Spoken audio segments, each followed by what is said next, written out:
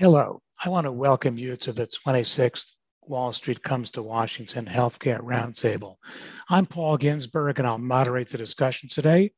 The purpose of this event is to give the Washington health policy community insights into market developments that are relevant to policy through the eyes of equity analysts who advise investors about the likely performance of publicly traded healthcare companies. Along with a thorough understanding of healthcare markets and the companies they follow, all of our analysts closely follow public policy because of the implications for the companies they follow. Before we get started, I want to thank Arnold Ventures for supporting this event and recognizing the value of providing a forum for outside of the Beltway perspectives on healthcare. Our format will be a roundtable discussion based on questions that have been shared in advance with the panelists. We'll have two opportunities for audience question and answers, the first at around 2:45 and the second before we end at 3:30. You can either send questions via email to events@brookings.edu or via Twitter at #WallStreetHealthPolicy. We have staff monitoring email and Twitter to make sure that we get as many questions as possible. Also, please note that the analysts cannot answer questions about the outlook for specific companies. A transcript and webcast of the conference will be available through the Brookings website next week. I want to introduce the panelists. We have an excellent panel today. Two panelists, Ricky Goldwasser of Morgan Stanley and George Hill of Deutsche Bank, are veterans of previous Wall Street roundtables, while Ann Hines of Mizuho Americas is joining us for the first time. The COVID pandemic has profoundly disrupted American society and U.S. healthcare. Since January 2020, nearly 1 million people have died from COVID in the United States, and the evidence is incontrovertible that people of color have disproportionately borne both greater health harms and economic hardships during the pandemic, highlighting long-standing systemic inequities, especially in healthcare. At the same time, the pandemic has spurred innovation in healthcare delivery, particularly telehealth and remote patient monitoring and other digital applications. So going into the third year of COVID, cautiously optimistic as we move toward a more manageable new normal, what are the big questions learned and what are the impacts likely to be going forward? Now I'm going to start my questions with some on the pandemic. And the first one is, what's been the financial impact on various types of providers and health plans? Could you characterize the current financial standing of key provider and insurer types? And are there any long-term implications? Ricky, should I jump in first? As we joked about before the panel. First, Paul, I say thank you for having us all here and having us all back. I'm going to give a very brief disclaimer, which I think probably applies to Ricky and Ann too, which is that the three of us all do investment research for investment banks. You can assume that the banks that we work for seek to do business with any individual companies that may be mentioned here, though I know I have no individual conflicts to report, and I can't imagine Ricky or Ann have any individual conflicts to report either, but I won't pretend to speak for them. I guess, as we go into year 3, and we're now rolling from what we hope is pandemic to endemic, the endemic phase of this, I think from our perspective, we're generally watching the insurers and various provider organizations as it relates to both what they've learned and the benefit from COVID. I do feel like this is a very wide open topic, which we could talk about for, we could probably spend an hour and a half on this. I would probably focus on my areas of coverage, which are managed care and the drug supply chain, where managed care largely has seen COVID as an opportunity, where they've collected revenue in the form of premiums and payments from plan sponsors and other beneficiaries. They've tended to see at the earlier stages of the pandemic a lot of volatility in utilization, a lot of volatility in medical costs. So medical costs were volatility to the downside, not necessarily volatility to the upside, where you saw earnings positively surprised, and then you started to see the rebound in utilization. I think one of the more interesting parts of the channel that we've watched is the pharmacy chains, the Walgreenses and the CVSs and the Rite Aids of the world, where they were getting pretty generous reimbursement for the administration of the vaccines. They had pretty high market shares in administration of the vaccine deliveries. Then you had the in-store testing and the at-home test sales, which are pretty significant economic contributors to those guys over the last 12 to 18 months. And then from a provider perspective, you saw generally, whether it's docs' offices or physicians or what I would call like the various flavors of the retail clinic model, saw demand for services fall and then start to rebound. But I think for most of healthcare, we've seen COVID be a positive financial experience, at least as of recent. And I think a lot of the learnings have been around readiness and around supply chain and around the ability to deliver care in what is a volatile and uncertain environment. But like we could spend an hour and a half on this topic, but I want to be sure we keep moving, give Ricky and Ann time to opine. So from my perspective, and Paul, thank you for having us with you again. It's always a pleasure to have that sort of discussion and dialogue. From our perspective, when we think about the financial standing of key providers in insurance, I think that large insurance and large provider groups have weathered the storm.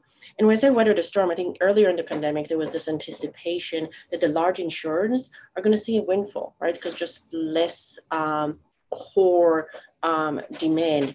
And over the last couple of years, I think the market have realized, right, that was not the case, right? And there are kind of like a lot of things in play here. But overall, right, with all the puts and takes, we think that 2022 is going to be there are easier comparisons for them financially versus 2021. But really the question is like, what happens with the smaller players, with the regional players, where potential losses sort of impact their profits, impact their cash flow. And if you take that, right, and you combine it with the fact that we're in a really tight capital market right now. We're in a tight capital market, which is more difficult for smaller players to raise money. We are in a very tight labor market. And these are all things that we're going to talk about later, which means that the cost of business is increasing. And that's more of a burden for the smaller guys. I think that is, to me, sort of the broader question, right? So being well-funded at scale is even more important than pre-pandemic. And I think that we have to ask ourselves the question, does this mean that longer term there's actually less competition? And does this mean that we're going to see more M&A in the future? Good point. Go ahead, Ann. Yeah, maybe I'll just add from a provider perspective, especially hospitals, since I cover that sector. I would say the main takeaway, at first, there was a lot of uncertainty what would happen, but I think what came through was really the resilience of the American people, because even though there was a big blip in utilization, it really did come back stronger than people expected and faster than people expected. Obviously, it varies between which payer. Younger people, commercial insured people tended to come back faster than Medicare or Medicaid. Medicaid is still really not back to pre-pandemic levels. But there definitely was a resilience. And I think for me going forward, the biggest question is, like to what Ricky said, the cost of business will be increasing. And especially for providers, nursing, and we will address this later, nursing is a big factor. Like, has COVID structurally negatively impacted that industry? And I think it's too early to tell because we still have these COVID waves and dips. But once that settles out, we'll really figure out if it's structural or not. And it's interesting what you said about Medicaid not coming back, because there's so many more Medicaid eligibles now. Yeah. That's really striking. Yeah, I think that socio-demographic got hit hard with COVID, so they're probably less likely to get care at hospitals because they were afraid of COVID. Sure. Thank you. So presumably what you've all talked about may have implications for consolidation. Is this likely to mean that we're going to see more consolidation, or is the financial stress of the smaller organizations going to be a barrier? And how will the more vigorous promises of antitrust enforcement play in here? So we think that we're definitely going to see more consolidation, and in our 2022 outlook, that was one of the themes that we talked about. I think that we're going to see small scale players sort of merging with others to create scale. We're going to see the larger stakeholders, whether they're healthcare companies or tech companies in some areas, or large consumer companies. We see them kind of like looking at healthcare, opportunistically looking at M&A. I think what would, and we haven't necessarily seen it yet at scale, but I do think that we're going to see more of it in the second half of the year, because the thing we're watching for is what's happening with those companies that need to go back and raise money next year, especially given all the volatility. They're just going to be, I think, more pressured to go ahead and do something that's strategic. I think it's going to depend on their boards, depends on the C-suite. I think they're still kind of like hanging in and hoping that the market is going to return and that multiples are going to go up. But I do think that is going to catalyze that kind of like step up in M&A.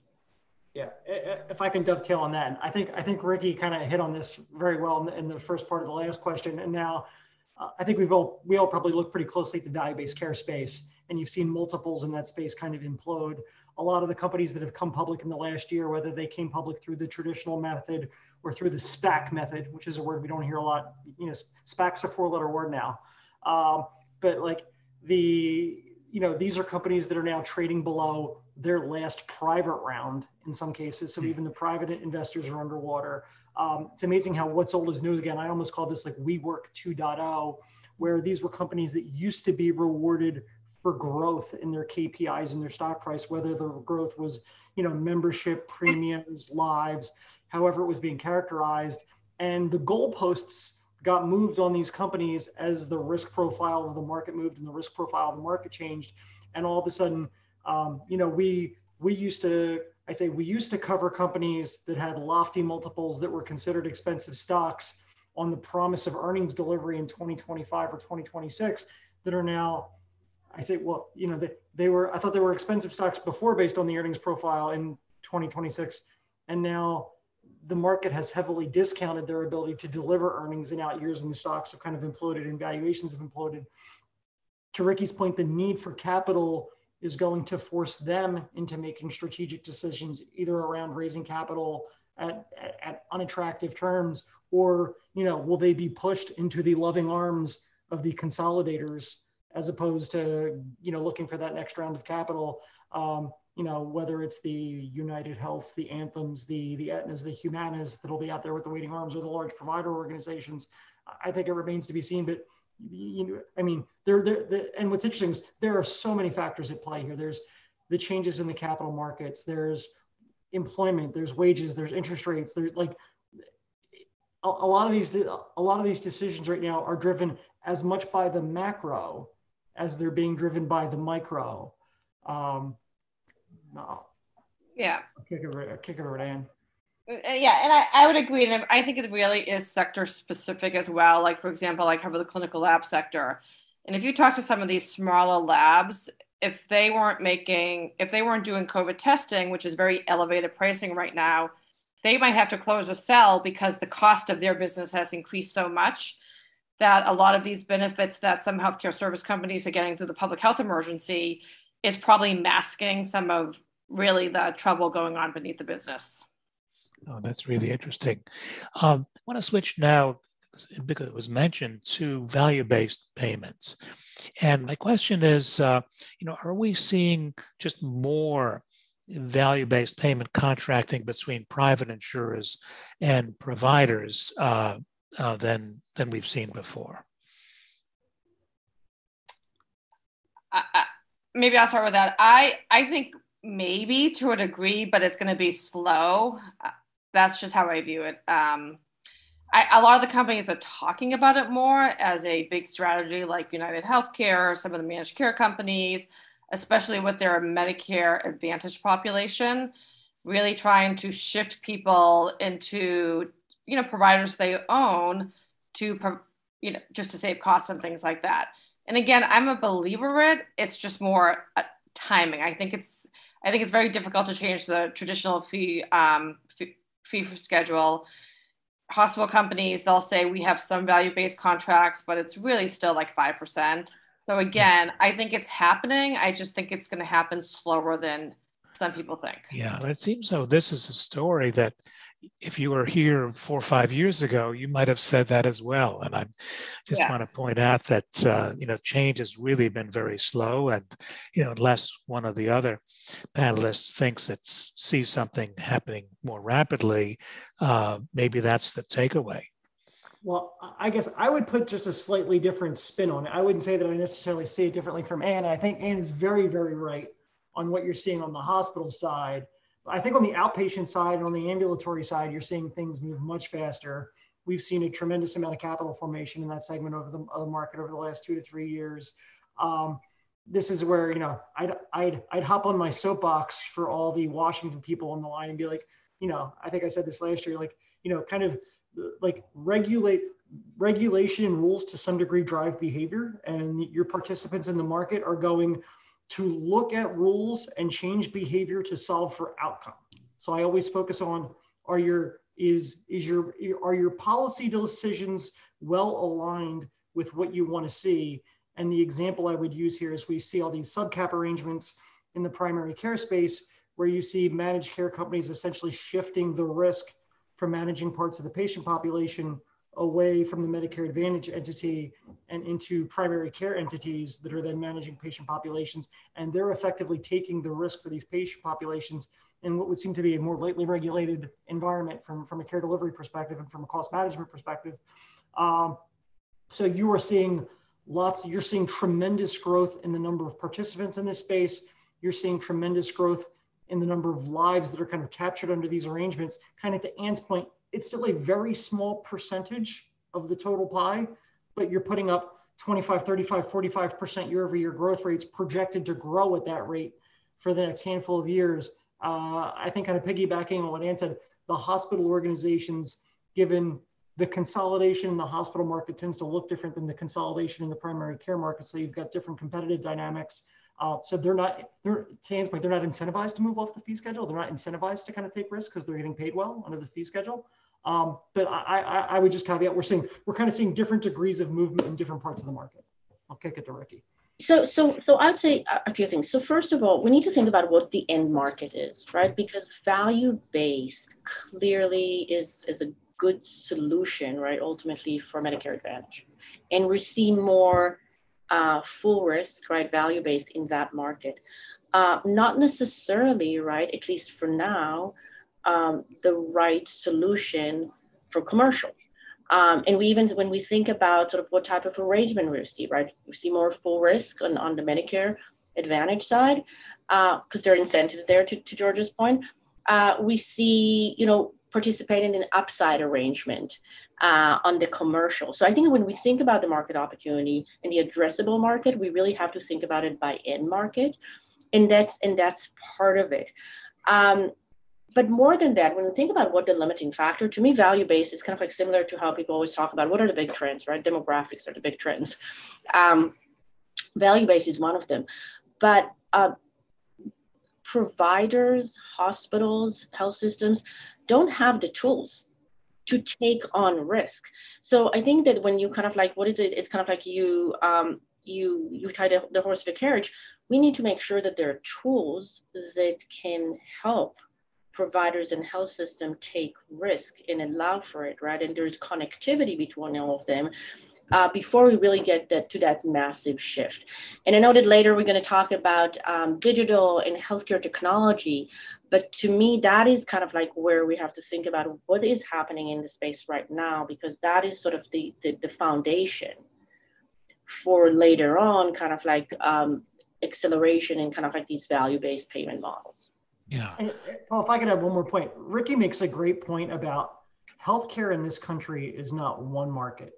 Healthcare is thousands of markets based upon which region you're in, which competitive environment you're in, what your payer structure looks like, what your risk arrangement is. I mean, right, your big divisions are going to be geographic and then Medicare, Medicaid, and commercial.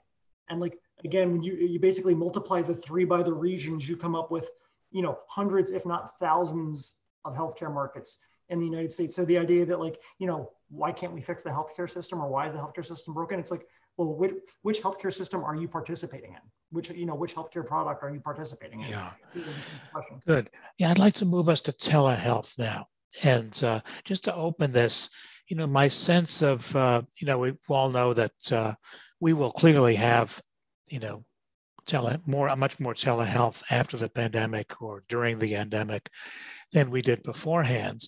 And it seems as though the federal policy for Medicare is reflected in the latest appropriations omnibus, is kind of moving cautiously, following the advice that MedPAC has been making to Congress of, doing more analysis, and rather than locking the program in for a long time to, kind of unlimited telehealth, really looking at, what types of services actually, have a positive impact and which parts are problematic.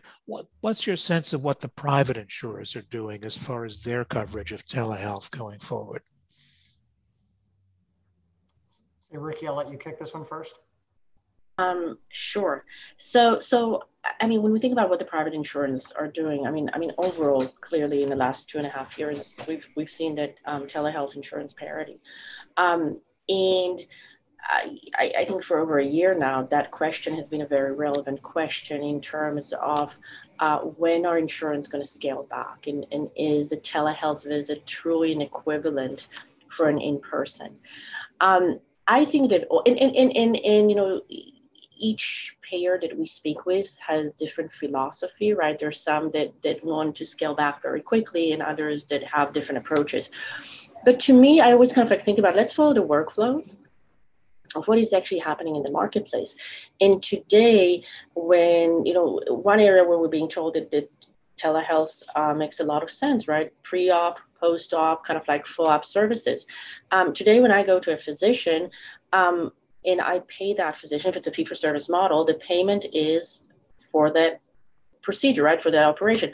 I actually don't pay for that first appointment, and I don't pay for the follow-up appointment.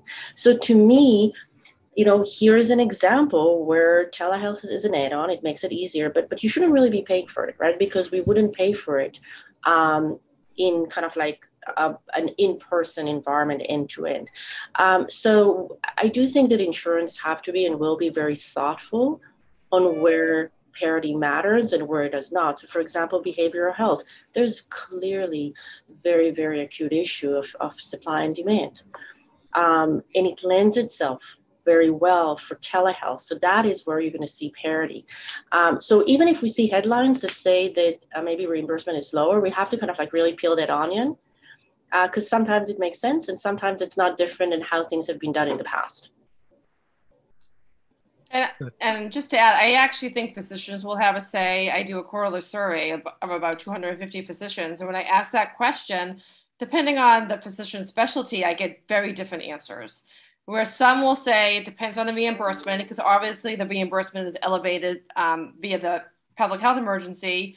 Some say I prefer to see the patients in person. It's not the same. So I think they'll have a big say on how they want to practice medicine, because ultimately the physician is the ones practicing the medicine. So it makes sense for some, like behavioral, definitely, especially in rural areas. So I also think geography will play a part in this as well, because in some rural areas, there's a severe physician shortage. So, but I think their voice will matter as well. Yeah, I think the only thing I would dovetail on here is, again, depending upon where you sit, it's like, even as a payer organization, are you seeing telemedicine either as a revenue opportunity or a cost center? Yeah. And if you own your own telemedicine capability, again, we kind of come back to this fragmented delivery system. If you're an ASO provider of services and you have an integrated telemedicine model and you can charge for it, you're going to steer patients in that direction. And if you're a risk-bearing provider, you're going to see it as something that hits your cost of goods sold, and you're basically you're going to want to contain costs against your medical costs, and you might discourage it. We are starting to see a little bit. There's been rumblings inside the federal government, Paul. I think you alluded to this. Like, will the federal government in Medicare fee-for-service pull back the easy access to telemedicine that's been granted during the pandemic? We are seeing some of those initiatives at the state level worrying about in the Medicaid populations has access to telemedicine kind of been too readily available. And then I know Ian talked about behavioral, and we'll probably hop into this. It does become very disease state specific. And I'd say, in general, like in what I would call like regular way acuity care, like going to a telemedicine doctor as opposed to going to the ER or the primary care space, we're starting to see utilization there come down, not quite approaching pre-pandemic levels, but normalizing at a number under 10% of total visits. Yeah. Let me ask about payments. I guess, what we don't know is when the public health emergency is ended. Will the parity between payment for telehealth and bricks and mortar care, be over? Will telehealth be paid less? And are the private insurers thinking that they might follow whatever Medicare does, or do they have their own ideas as to how they're planning to proceed? I guess I'll hop in first on this one, and I'll go. Again, I think it depends on. It kind of depends on where you fit on the food chain, and if telemedicine is a cost center for you, you are going to try to pay less. You think about the health plans that are trying to start virtual first care offerings or virtual first delivery models. As it relates to benefit design, right? They're starting with virtual first because they're expecting it's going to be the easiest to access and the lowest cost. And then you'll work, I'd say, just like in benefit design in almost any other category, you're going to want to work through your lowest cost care delivery options before you work into your higher cost care delivery options. And then if you're a revenue generator, if you're using telemedicine as a revenue generator, you're going to try to preserve reimbursement around it. I think over the long term, it's hard to imagine that telemedicine reimbursement is going to remain at parity to in-person reimbursement. I agree. I think it obviously depends, but I think it's unlikely it stays. It's again, it's interesting. Just going back to, I think that it will require study and analysis to take time, because there are areas where I think about it. You go to a physician visit to in office, there's a lot of code stacking that's happening, right? That means that the total cost of that visit might be meaningfully higher than the telehealth visit, despite the fact that you have kind of like reimbursement parity. So I do think that from the private insurer side, there's going to be a lot of sort of analysis until we get to kind of like the true answer.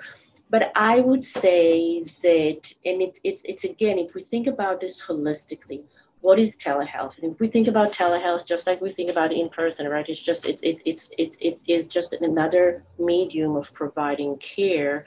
Is it really that it should be reimbursed?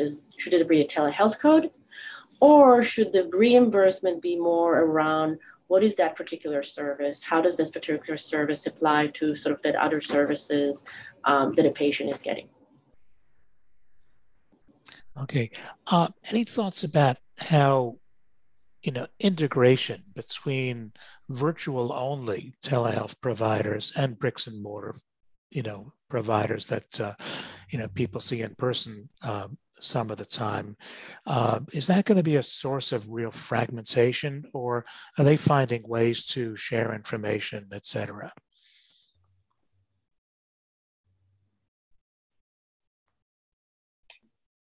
I mean, I can take it. So first of all, I think that the digital first, which you kind of like, I think referring to, because you're referring to digital first and sort of that integration between digital and in person.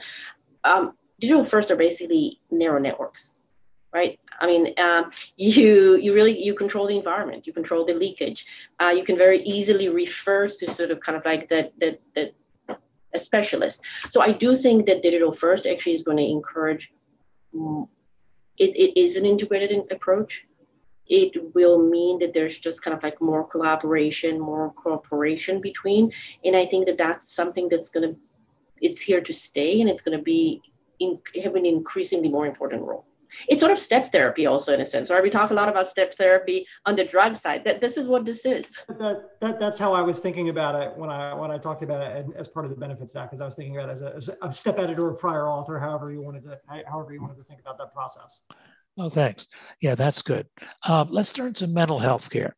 And, we know that the pandemic has, really increased the need for mental health care. And, but there are a lot of shortages in both inpatient capacity and for mental health clinicians. So, how are the payers likely to handle this imbalance? They perceive the need for more mental health services. The services are short supply. And let me ask one other thing is that, as the ability to get mental health services through telehealth makes it more attractive, I think, for many patients, and thus they'll want to demand more. But is this going to even exacerbate the shortages? And, we start wondering about, well, who's going to get those services? Or on the other hand, are providers able to actually deliver more since they can do it from home?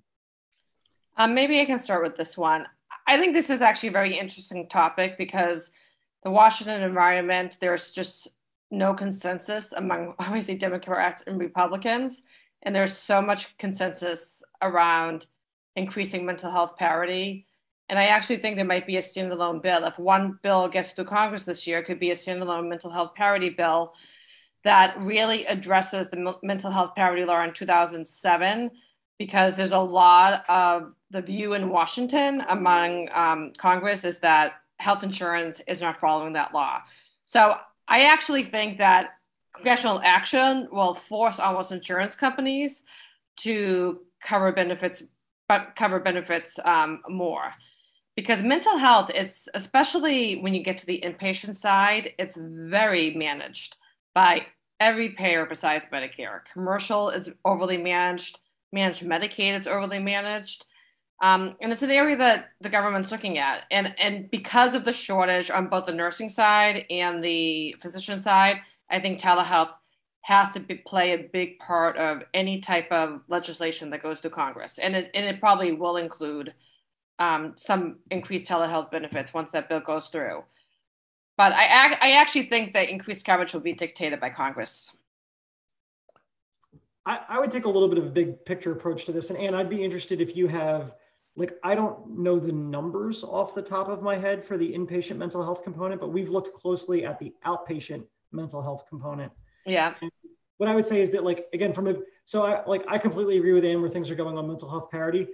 But what we see from a big picture perspective is that if you look at the healthcare dollar writ large, where dollars go in big slices, hospital payments, outpatient payments, labs, drugs, stuff like that, mental health is not a big slice of the dollar. It's a very, very small slice of the dollar. So there is lots of room for mental health to grow inside of the health dollar, I'd say, without changing the size of the pie, so to speak. So I think that we can kind of achieve the goals that Anne is talking to around parity and not necessarily moving the needle on what the macro healthcare costs are.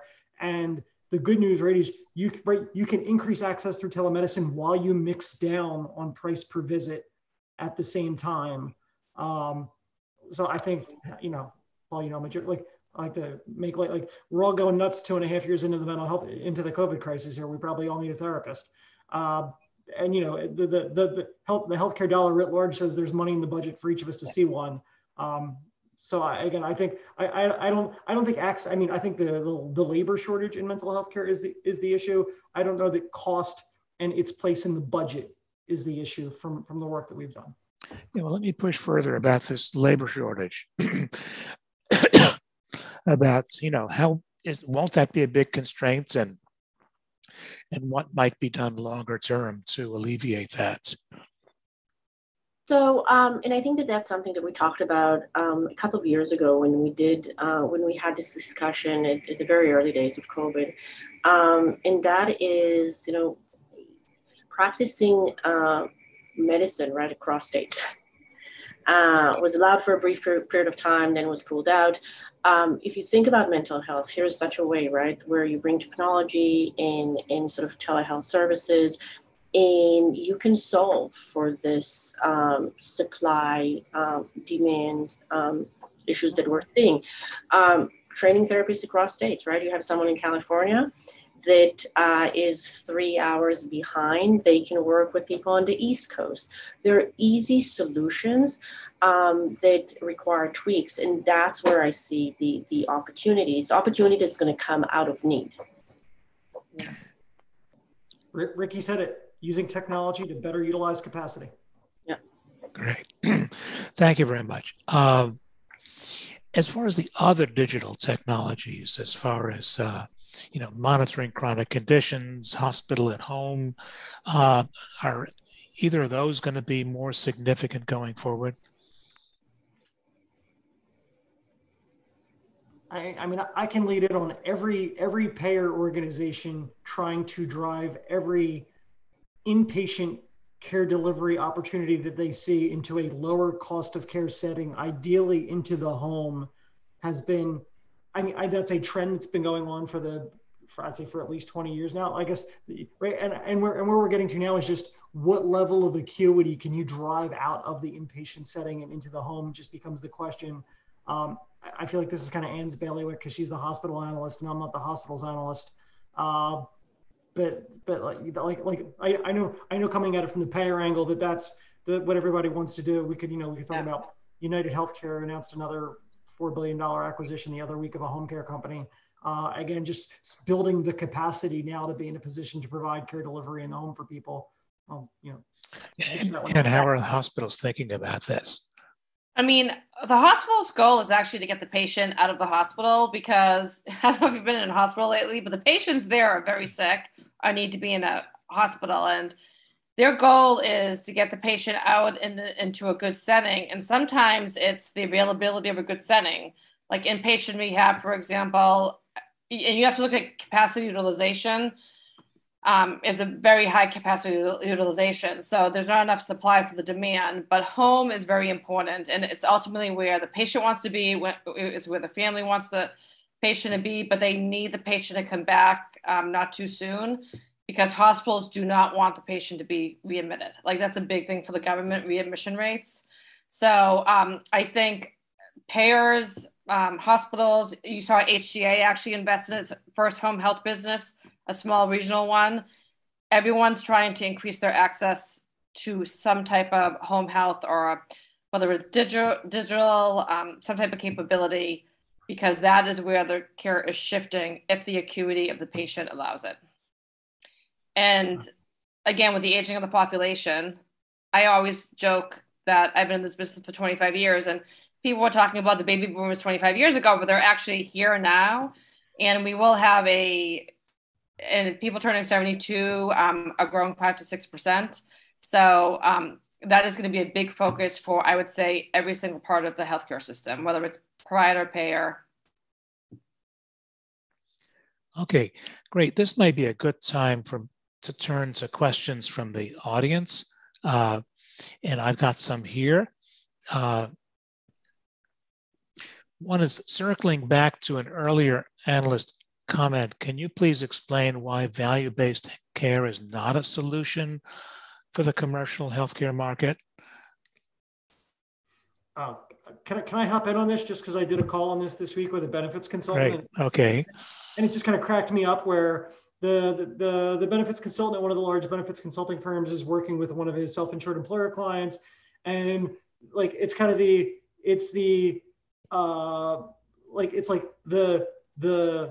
self-insured employer sponsor wants the provider to take more risk and put more skin in the game, but they don't want to buy risk and they don't want to pay a premium to the insurance company. I guess I feel like there's, simplistically speaking, when you ask someone to take risk, you are asking them to commit some type of capital, which they then charge you a premium for, which nobody seems to want to buy or pay for. So why are we not seeing more initiative on kind of commercial plans moving towards risk, right? The hospitals that Ann covers are getting paid very well right now without taking risk. And these self-insured employer sponsors think that they're paying very low benefits costs without paying risk. And the insurance companies are being paid nicely to sit in the middle from an ASO perspective and adjudicate claims and, leverage their network contracts and leverage their discounts and leverage their rebates while not taking any risk. So everybody feels like they're doing great right now without taking for a bunch of risk and without paying for a bunch of risk. But everybody else wants everybody wants somebody else to put more risk in the game without paying for it. So we kind of, we're stuck with this circle of people who want, Paul, I want you to take all the risk for this presentation going well, without me preparing for it. Like, so it's kind of, you kind of walk into this. Everybody's got to kick in their share for value-based care to take off in the commercial space. Yeah, that's a really interesting insight. I'm glad you brought that forward.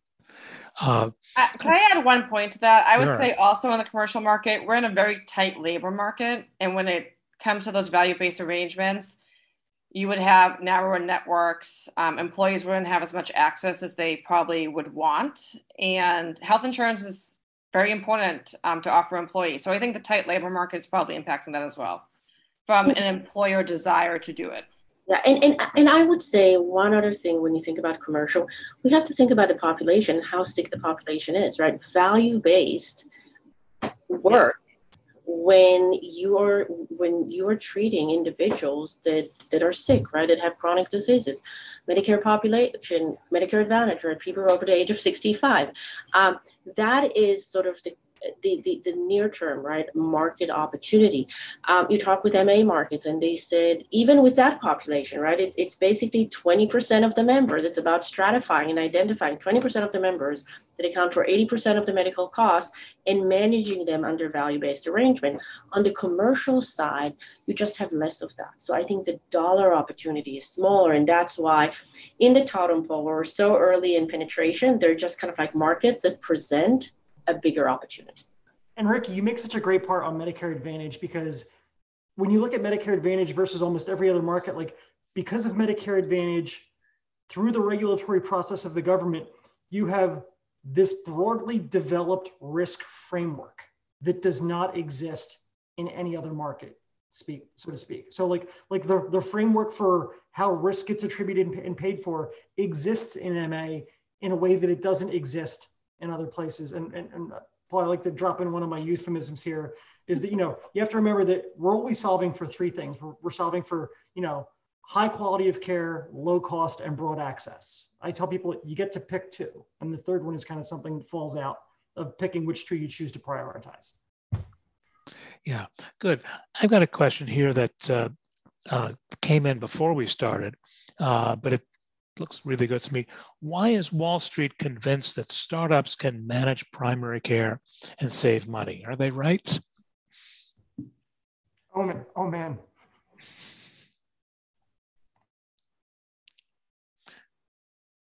So I think that it's an interesting question, right? Because if you think about what are those startups, right? They're just kind of like we're seeing a lot of kind of like capital investment formation in order to develop sort of new models that can help, right? Solutions to close gap in care. And that is what these startups are about. So to me, it's less about, or can they ultimately some of them might ultimately become bigger organizations. Some of them might be part of already large organization. But it's about innovation. It's about where those startups, George talked about taking risk, right? Those startups can take on risk in order to help solve these gaps in care. And that's a purpose, just like in tech world, where we're seeing tech startups taking risk and coming with innovating products. That's what we're seeing in healthcare. Yes, I guess a lot comes down to, will they be effective at changing how primary care physicians behave? Or is it just a matter of providing primary care physicians with the right supports? And this will cause them to behave very differently. I think you need to experiment at the margins. Like you need to test and experiment at the margins. And one of the interesting things about primary care, and I'd say about healthcare delivery in general in this country from the provider perspective, is there's kind of no uniform handbook around that either. It's like I'm here in Cambridge, Massachusetts, and the doctor coming out of Harvard Medical School right now learned how to practice medicine from the doctor who trained him, who learned from the doctor who trained him, which might be slightly different from the doctor who's coming out of NYU, close to where Ricky is, or there are variances in care delivery that result from how doctors were trained and how medicine is delivered in regions And I'd say you should think of that, like, again, I come back to like this fragmentation of the healthcare system. Like, we have these variances and nuances that exist everywhere. But I think what's important is that you continue to test and experiment around the margin. So, these startups, like, they're going to try new models, new incentives, new procedures that try to create some new opportunities and some savings there. And I would say, the dirty secret of healthcare, right? Healthcare, we always talk about healthcare innovation, but not a very innovative industry, right? And it's because it's a very regulated industry. It takes years to make changes. You need these type of innovators to drive the industry forward. Thank you. This is probably a good time to wrap up our questions and take a break and then come back on other topics. I apologize. Someone reminded me that we don't take breaks. If anyone needs a break, they can step away, but why don't we continue the conversation? And I apologize to the audience watching as well as the analysts. So next, I'd like to talk about workforce issues. And, workforce shortages, especially for nurses in hospitals, obviously everyone's concerned about that. And maybe you could start, Anne, about, what are hospitals' plans going forward to address the nursing shortage they're experiencing now and expect to continue, I gather? Sure. I think hospitals hope that some of it naturally ease, because what's happening during COVID is obviously we've had very elevated COVID hospitalizations, and they've had to recruit other nurses. So they had to use a lot of temporary per diem nurses when they had elevated COVID cases. They had to do a lot of travel nurses, which are 13-week contracts on much higher pay. So now that hospitalizations are decreasing, they do hope there's just some ease in that nursing costs going forward. But there probably is some structural change. It's similar to teachers. There's like this great retirement of teachers because the average age of a teacher in the US, I believe, is over 50, and that is similar to the US. So there are nurses retiring, but I don't think it's 20% of nurses, but it's enough that causes some of the hospital companies that I cover to be concerned. And I think what they're doing initially this year is realizing and appreciating that these nurses are burnt out. So they'll probably get more bonuses, more vacation, maybe less hours per week when the COVID demand ends, and really doing what they usually don't do and giving them a lot of love and tenderness, like things that they need to recoup and resolve the burnout. I know that sounds silly, but that's what they're doing. But going forward, in a hospital situation, and it depends on the state, you might have staff regulations or there's industry accepted nurse staffing ratios. It'll be an issue if there is some type of structural shift going forward. So I think permanently pay will be increased, increased benefits, pay for education. You just really have to want that nurse to work at your hospital. So even though it was always competitive to find a nurse, it will be more competitive. I know the US government is doing some things to attract nurses from outside the company. So there's some visas happening this summer so they can do some international nurses. But again, it is an issue. Hopefully it's not going to be an issue as we fear once the whole COVID hospitalization fixes itself. I think we'll really see how bad it is. It's probably not as bad as people think, but it will be an elevated pressure point going forward. And for hospitals, they can pay more. So I'm actually more concerned about the non-hospital providers, home health, behavioral, for example, because a behavioral nurse might make like $85,000 a year, but hospitals could be paying $120,000 a year. So they might leave a setting and shift to an acute care setting. For a hospital, it's a margin impact, but for home health and behavioral, it's actually a revenue impact and a margin impact. Because if you don't have the nurses, you can't admit patients. So I'm more worried about just the non-hospital assets more than anything. Oh, that's interesting. And I guess, the big question, which we can't know the answer to, is, a few years out, past the pandemic, is there going to be some structural change in people's willingness to become a nurse?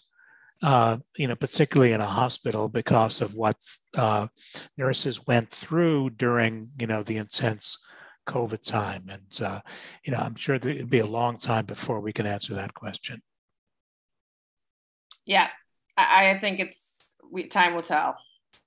So I'll take a different approach to it. I mean, clearly we're seeing nurse shortages, and clearly there is this fatigue, right, of being in healthcare. But what we've also seen over the last couple of years, we've seen greater acceptance for a bigger role for nurse practitioners, right? For physician assistants, I mean, for pharmacists. So I think that it would be actually very interesting to see how the industry evolves, because if now you're being empowered and you can do more, and I think there are 23 states where allowed for that, does this mean that actually we are making this into a more interesting field, and we potentially could see new people kind of like coming into it? So again, it's going to take time, it's long, but I think that we also need to think about what the role is and how the role is evolving and is going to change. I'll say, I'm listening to the question, Paul, in my head is in a completely different place, thinking about like, have all the managed care companies appropriately priced for medical cost inflation for calendar 22? And what are the numbers going to look like for calendar 23? Because when we think about the labor shortage, I think we think about healthcare as a generally better educated part of the workforce and a generally more expensive part of the workforce. Having said that, with inflation at 8.5%, running at 8.5%, almost 9%, people who are not getting wage increases that match that are seeing their purchasing power increase. Historically, you have seen healthcare costs appreciate faster than inflation as opposed to slower than inflation. So at some point, do we have a healthcare cost catch up that we need to be concerned about? Is that a back half of it's probably, and because healthcare tends to run on an annual basis, probably looking like a calendar 23 event as opposed to a calendar 22 event. I'm seeing great recession. I'm seeing inflation. I'm seeing ballooning healthcare costs. Yeah, I'm glad you brought that up, particularly because my Brookings colleague, Matt Fiedler, has recently published something about, explaining why the healthcare pricing numbers have been increasing so slowly. And that, that a lot of that is temporary. And there's even the possibility of, some kind of bounce back as a result of that, because so much has been really based on projections, certainly in Medicare, and the projections obviously were not accurate, and it could mean that the next projections err on the high side, say. And it's also interesting, right? Because at least from a Wall Street perspective, the investment community was really favorably surprised by the MA rate increases, that they were so high and there was expectation below. What are they really based on? They're based on sort of these projections that we're going to see medical spend going up, and there is inflation, and if you have to raise it, not necessarily because you are giving the MA players just kind of like more dollars, it's because these are dollars that have to be used to offset this increased spend and increased cost and inflation. Yeah, and I'd say, and that's, I'm going to start the jab. I'll jab at Ricky in here and say that's kind of a sticky wicket though, because from an individual company perspective, like we're talking about this creative destructive cycle of new entrants that come to market and industry consolidation that occurs that gets rid of some of the new entrants or gobbles up some of the new entrants and creates stable competitive environments for the remaining companies that participate in the environment. I think while the rate increase is a great thing for the companies that participate in the space, as somebody looking at individual companies, I question that, we've helped subsidize some of the inflation that we expect, but we're subsidizing marginal competition in the market with these great rate increases. And I like to look at the corollaries through the history of the space where you had just what tends to happen is that in spaces where there's rapid growth or where there's, rapid growth in an industry, and the rapid growth of capital towards an industry creates excess competition, which forces companies to not be lean and disciplined, and kind of forces an irrational competitive environment to some degree, which then needs to shake out later. I wonder if we're doing that in the Medicare Advantage space, where we're just, these great rate increases are subsidizing marginal competitors who might not be able to survive X an 8.5 or 9% rate increase. Yeah. And actually, just while we're on that topic, do you see, continued entry into the Medicare Advantage space, or is that? I know some of the recent entrants have run into some problems. I mean, we'll wait to see, kind of the next go around of the number of approved plans, but we continue to see, growth in the number of plans and the number of products in the space. Yeah. Okay, thanks. Let me raise a question about long-term care facilities. And, we know the huge impact of COVID on nursing homes. And, will there be a long-term impact of, institutional long-term care providers playing a smaller role in the system relating to, various things of services at home for those that need long-term care services? I could take that. I mean, I think longer term, if you're discharged from a hospital and you need rehabilitation, you can get it in a couple of places. You can get it at a home, which a nursing home might be the person's home, or you could get it at an inpatient rehab facility or home health. It really depends on the acuity of the patient. I do think after COVID, more people will probably be hesitant going into like a SNF or a nursing home environment to get rehab. So maybe they choose to go into an inpatient rehab hospital, which really, if you look at the government data, they have very good statistics. Like the readmission rates from an inpatient rehab back into our acute care system is only about around 7 to 8%, versus if you get care at a nursing home, it's more like 15 to 18%. So that's a big divergence in readmission rates. So again, I think there will always be the drive to take people out of nursing homes, but some families don't have the option. So I mean, I think nursing homes will always be around, I think over the next decade, just this focus on home health and improving things and offering more services in the home setting, which will alleviate the family, what the family has to do to help the patient. You'll see more shift back to the home. But again, I think it's investment into a lot of services, a lot of capability by both providers and the commercial payers for the ability to do that. But I was reading your question, like none of the hospitals ever talk about wanting to own a nursing home or get back into that business. Okay, I'm glad you answered that next question. Let's talk about the future of independent physician practice. And, we know physicians are leaving independent practices. And what have been the most important destinations? I gather there are three. There's, larger independent groups, private equity ownership, hospital ownership, or insurer ownership. And, any perceptions on which types of ownership might, prove to be most viable?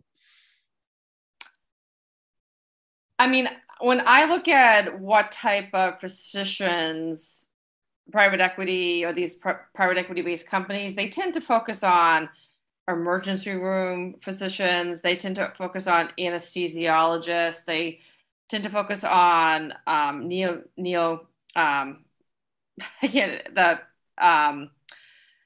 maybe neurology a little bit, but I actually think it really depends on the facility. Like for cardiologists, they tend to like to be owned by hospitals. And again, when a physician decides we want to not be alone anymore, there's also other factors that might determine that, whether their medical malpractice is very high. So like, for example, emergency room doctors' medical malpractice is very high.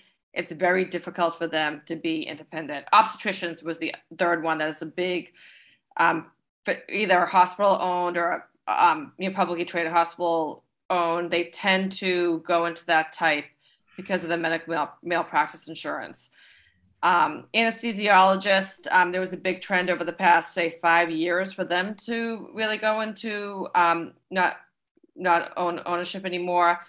A lot of that had to do with the reporting data. They just didn't have the money. They would have had to invest a lot of dollars into technology to report data back to the government, and they just didn't have the money. And that really led anesthesiologists giving up ownership of their practices. So again, I really think it depends on the environment, the type of physician, things like that. I think it's also a matter, I mean, at the end of the day, right, private equity is buying those not to own them forever.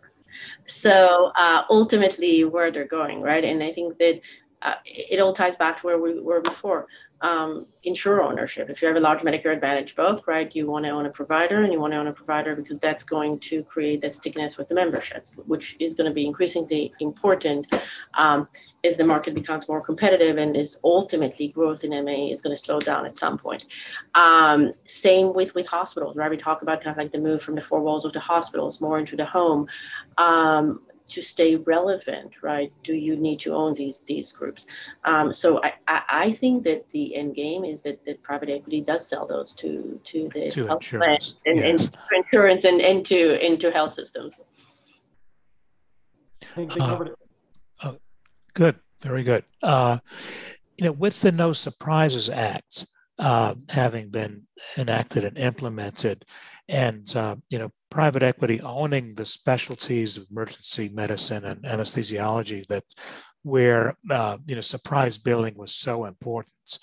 Do you think this really undercuts the rationale for private equity to own those specialties, or are there enough other reasons, like when Ann mentioned the malpractice insurance, that it'll still be a significant thing for private equity?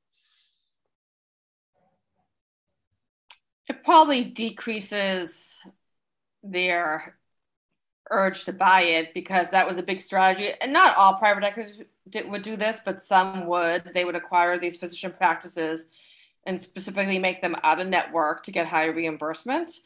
I would say that has stopped, though, over the past few years, obviously because of the government's initiatives to stop, those type of things. So I would say yes, to a degree, but I would still continue. I don't think it ends it. I just think it probably slows the growth. Okay, yeah. And also another reason that, the consolidation was part of a private equity strategy, and consolidation won't result in increases in fees so much because of the No Surprise Act. Yeah, and also I think it depends on the specialty, like primary care. That's the hot thing right now. Several companies want to get into it, so you might see a big uptick in private equity-based companies with PCPs and things like that. So I really think it depends on the specialist. Okay, thanks. Actually, are there important insurers other than United Health Group through its Optum subsidiary and or Humana that are making large investments in physician practices today? So, Paul, the question, are there other insurers that are kind of pursuing that strategy? Yeah, in a sense, what I was wondering is it that Optum and Humana are kind of outliers? They're doing their own thing, but nobody else is doing that, or are others engaging in significant activity as well to own physician practices? Yeah, so CVS under, I understand, in December, or actually a little bit before that, in early December, really talked about publicly through a press release about their intent to invest in primary care and to grow primary care. I would say, again, because if we think about why United, because they have 25% MA market share. Why Humana, although I don't think that Humana necessarily is really followed through on an ownership model that they're starting now. I think a little small and a little late, because they have 20% of MA market, right? And it's 70% of their business. CVS is the third largest MA player. So again, I go back to, let's think about strategic investment they're making and think how they're tied to what markets they're serving. So I think that you will see that these investments for insurers that serves market where it makes sense to own. So do I necessarily think that Cigna should own primary care of ownership? No, right? Because they're not in the MA market. But so it's kind of like it's follow the lines. Yeah, that really makes sense to me. Yeah, thanks for bringing that up. And maybe just to dovetail on that, it also goes to, like, again, we're really talking about all this going on in MA and the focus being on MA because there's the risk infrastructure there, and there's the ability to kind of shift costs and shift risk around and shift earnings around. And in segments of healthcare where that is less obvious, or you have a lower degree of capability to do that, it's just less attractive to do. Yeah. Yes, I could see this also plays into the fact that we're likely to see a very different story for different specialties. We've been talking about the story for primary care, and I think Ann mentioned that hospitals like to employ cardiologists in particular. And, I could see how this market's sorting out according to the, opportunities for different owners by specialty. Yeah. I would say hospitals really don't like to own doctors. They will do it if they need to in specific markets, because once a doctor takes ownership, they tend to work a little less. Yeah. They do it out of need. Good. Okay, let's talk about the insurance industry now. Which segments are seen as the most attractive for expansion at this point? Is it Medicare Advantage, Medicaid, individual market, or somewhere else?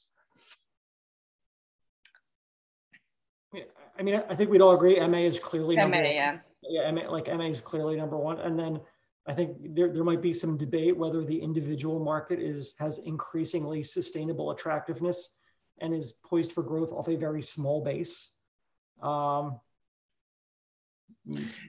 Medicaid probably from a growth profile number two, except for we're going to go through this redeterminations period as we exit the public health emergency. It kind of resets the bar there. And then commercial just kind of lumbers along. Is that the consensus? Did I say anything anybody wants to disagree with? It's the consensus, and I think that it's also important to kind of like just address the why, right? If you think about it, it is there just, first of all, it's a faster growing market with membership growth, and we are in an environment where price increases, rate increases are not necessarily a foregone conclusion. For now it is, but maybe not next year, maybe not the year before. So you really have to think about where the membership growth opportunity. And then there's also the predictability in the stickiness of that member. I mean, the exchange market, if you look at it, there's 25% turnover. When you're in the risk-taking business, 25% turnover means that you really don't know 25% of your population every year, and it's difficult to manage risk. And I think that's why people really gravitate towards that MA marketplace. Yeah, the MA marketplace. I mean, not only is this very stable enrollment, but you could even invest in people's health since they're going to stay with your plan for many years. Yeah. Yeah.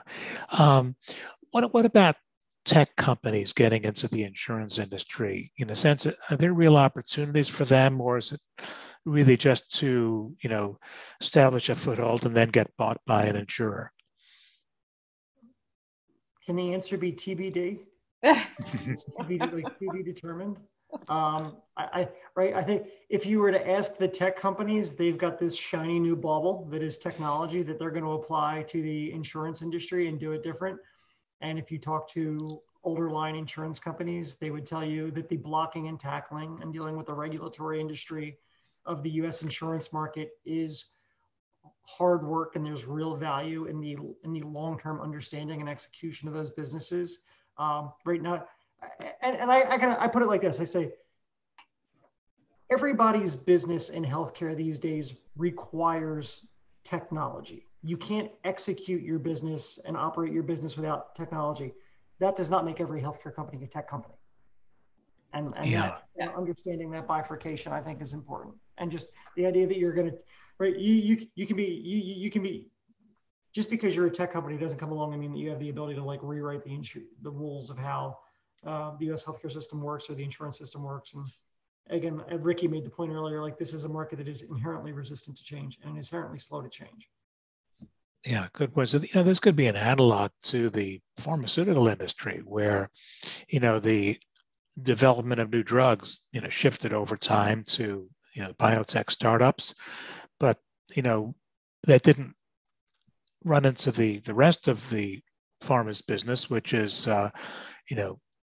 gaining regulatory approval and marketing drugs. So I wonder if it's really a matter of tech companies will come up, and if they have a tool that is very attractive to insurers, they will be bought. And then the next challenge will be how effectively can an insurer integrate what they bought into their organization. Yeah, and Paul, that analogy is right on. I mean, we actually used that same analogy in our 2022 Outlook, where we said if you think about sort of biotechs, right? Biotechs are innovators. They are coming up with the new drugs. The large pharma companies are making them into products that can be used in the marketplace. So I think that's an important differentiation, not just for the tech-enabled MCOs, right? For all the other innovators that we are seeing in the marketplace. I think where tech is going to play an extremely important role is kind of like, how do you use the data? Because traditional managed care companies, they have the data somewhere there, but they really haven't done anything with that data.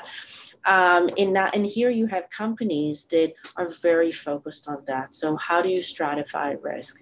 How do you enable? Because to me, without that tech, how can we get really to value-based care and to risk taking? So they have an enormous role, both on the back end, which a lot of healthcare is focused, but also on the front end, right? On the digital, on how do you engage members. So I think their role is critical. It's important. And we're starting to hear kind of like the large guys talking about it, right? These are sort of kind of like buzzwords that they're kind of like using. And I think that ultimately they'll work together, because there's really no other way to move this market forward. Yeah, I almost wonder if in a sense, maybe we shouldn't be looking that much at the tech companies appearing to try to enter the insurance business, but it may be an order of magnitude more as far as technology companies that are just, selling their services as suppliers to the mainstream insurance companies. And that's maybe how new technology enters the insurance industry.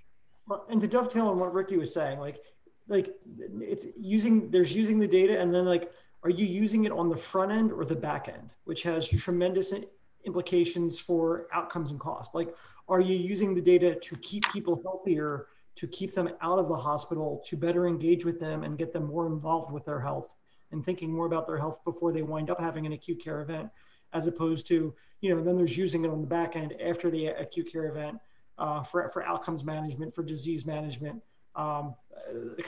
Just wanted to highlight the upstream and downstream implications of how you look at the data and how you use the data. Oh, good. No, thank you. And actually, have insurers been making progress in using big data to constructively intervene in the the delivery process for the patients they identify? I can take that one. It's not really evident, and I think where we really need big data is on specialty drugs, because specialty drugs are obviously huge cost, and there's no type of plan design or tier in specialty drugs because they don't have the data. And when I talk to consultants and when I ask them, they say employers just are not comfortable really tiering this, especially oncology drugs and things like that, until they have the data. And they've always said whatever PBM comes up with that first will be the key winner, and we just haven't seen it. So I obviously data is important, but I think where I look at is what is the biggest cost right now, especially drugs, we don't have it for that specific thing. Other things we do, but that's the one thing that stands out to me that's missing when it comes to data. You know, to me, data, also, we talked before about behavioral health, right? How do you take that behavioral health data, right? And how do you use that to understand which patient is more or less likely to utilize the drugs or to be compliant with certain, treatments. So again, I do think that it is going to be increasingly important. I do think that some of the tech startups, like for example, Alignment is starting to show some evidence, right, at how kind of like the data that they have is starting to have an impact on MLR. Still early days, but we're starting to see some sort of hints of proof points. My last point that I'd add is so much of healthcare data is unstructured data. Mm-hmm. How do you use it? How do you take the unstructured data and turn it into something that's quantifiable and structurable and that you can employ into care delivery? It's hard. It's very hard. Yeah, I guess that's why it's been slow to make that useful. Let's change topics again. Social determinants of health and equity. And are insurers or large self-insured employers taking concrete steps to address social determinants of health and racial and ethnic disparities in access to care? So, this is probably the biggest, right, and more good social determinants of healthcare and health and equity with behavioral health. I think are really kind of like the two biggest issues that have emerged out of the pandemic. I think interestingly, there was a question before about sort of those primary care model and innovators. We're seeing some of these primary care value-based models that are concentrated right around kind of like areas with certain populations where they help right kind of like close these gap in cares and help population that in the past have been marginalized to get the care that they need. We are also starting to see some plans, and again, these are more sort of the startups that are looking at plan design, right, and different plans that are more focused on ethnic groups because there are different needs. So very early days, but we're starting to see more of it. And I think that, again, when we think about what are the longer term trends post-pandemic, I think that's a very important one. Great. Okay. Medicaid managed care. How are the various state demonstrations that have relied on private plans to serve beneficiaries dually eligible for Medicare and Medicaid working out? Has anyone, been following that? I'll say I have not followed it as closely as I should. I know it's a very high pressure point because they are your hardest to treat, most expensive, and kind of least that's your hardest to treat, most expensive, and least responsive patient population. So I feel like as long as I've been looking at managed care, the idea of getting to the duals has been a challenge. I kind of like what Ann said on PBMs. I don't think anybody's cracked the code yet, given the nature of what the dual eligible population looks like. But yeah, and clearly, it's a large opportunity. I think there are like 12 million duals, maybe 3 million are managed opportunities there. But one thing that we have to remember when we're asking, are there proof points, is what the MMP program started in 2013. It takes time for these things to keep momentum, and then COVID happened. And that kind of like put a stop to everything. And so I do think that has put us, we're now at the third year, that has put us at least 2 to 3 years behind in really kind of like understanding what's the impact and moving forward. And I think that's true not just for this, but for a lot of other demo programs, a lot of other projects that, whether it's CMS, CMI, have been kind of like looking at. Good, thank you. Question about PBMs. It seems though, over a bunch of years, most of the major PBMs have been acquired by insurers.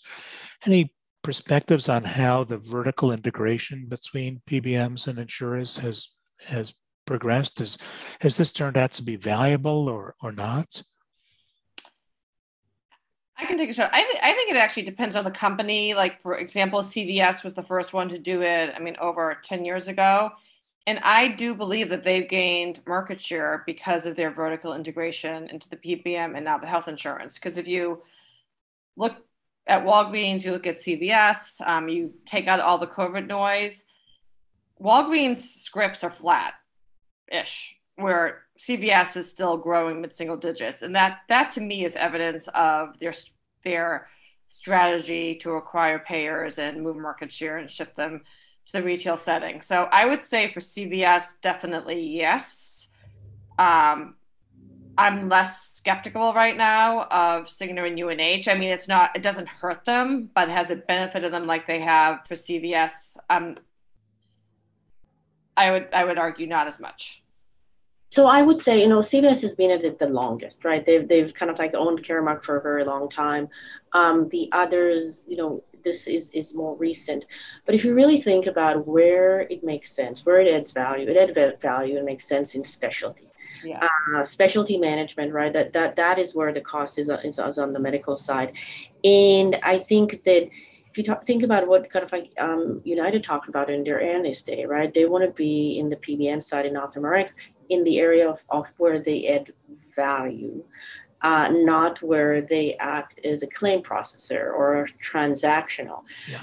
And that's where the tie with the insurance is. And I think that we're actually going to start to see more impact to the bottom line in 23 and 24, because that's when we're going to see the Humira biosimilar introduction, we're going to see a bioequivalent, and all of a sudden these PBMs, aside from just being a PBM, they have another function, right? Especially pharmacies. And I think that probably 12 to 18 months from now is going to be the first time we're actually going to see meaningful impact to operating income, to growth rates. And then longer term, it's how well are you integrating really kind of like the managing the medical with managing the specialty. How do you use big data to do it? How do you use technology, right? It all comes together. Yeah. Since only the largest insurers are integrated with PBMs now, what are the implications for the other insurers? Is this going to, in a sense, put them at a significant disadvantage and kind of lead to further consolidation in the insurance market?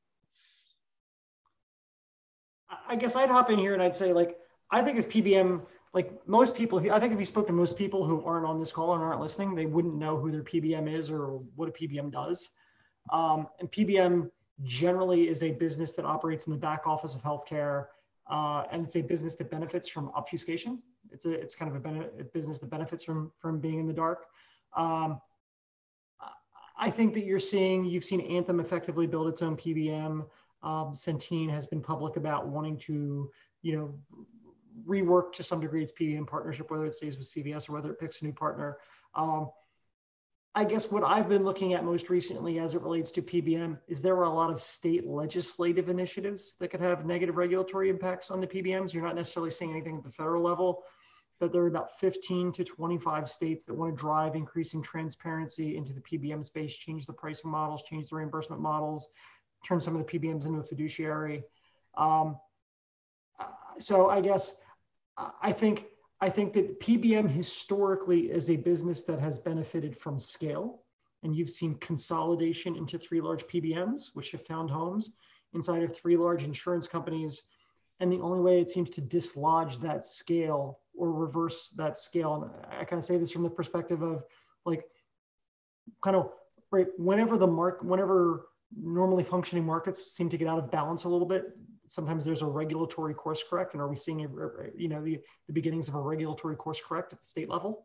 So I think it's been a benefit to the MCOs. I think it's been a benefit to the PBMs. I think there are industries that are concerned that there needs to be a course correction that has to occur at the regulatory level, particularly at the state level. Particularly, I'm talking about those, state boards of pharmacy and state pharmacy lobbies that are trying to push this. I guess, while I think there's been a big opportunity and big benefit to the MCOs, I worry that competitive balance may have gotten a little bit out of whack And you know I'm seeing risk in that market as opposed to seeing tremendous opportunity in that market. I see. Thank you. Our time is running out. Let me just get to a question from the audience as we finish up. Given the evidence emerging about interference from outside investors in clinical decision making in primary care and other physician practices or hospitals, do you anticipate greater regulation affecting the role of management services organizations or related structures?